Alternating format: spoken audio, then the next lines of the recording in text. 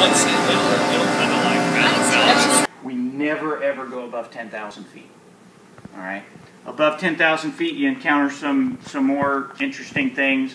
All big airplanes are equipped with anti-ice equipment, as is our airplane. But the amount of water in this storm environment, it would eventually overcome our anti-ice equipment.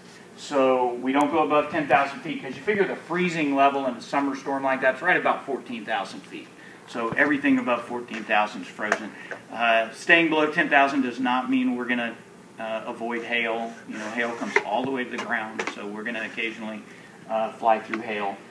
You may see as you walk out to the flight line, some of the airplanes are kind of shiny on the front of them, unintentionally. Sure.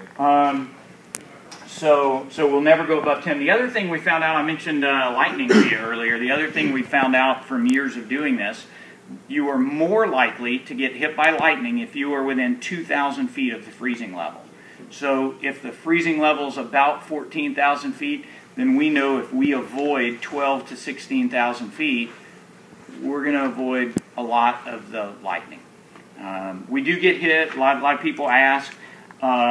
It just depends. All airplanes are designed to dissipate electricity. You'll see little what appear to be antennas sticking off the back of an airplane.